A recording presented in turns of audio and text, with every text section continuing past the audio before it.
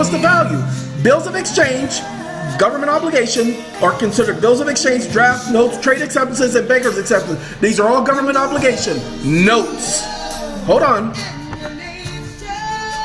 I told you you're going to get an education, ladies and gentlemen. The holder of the endorsed note, in short note, must endorse it, shall endorse it, will endorse it as follows. Paid to the United States of America. Now let me ask you a question. Nona, Peter, hold on a second. Got a question to ask them.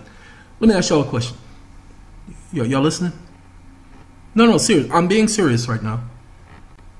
Why does the holder of the note not endorse it paid to the order of the bank?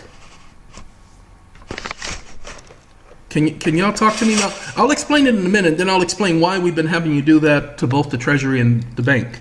But why does the holder not endorse it to the bank? Ladies and gentlemen, some of you almost got it, but you didn't get it because I could tell. The reason why you don't endorse it to the bank doesn't endorse it to the United States government. The reason why the holder doesn't endorse it to the bank is because the bank is the one having the mortgage.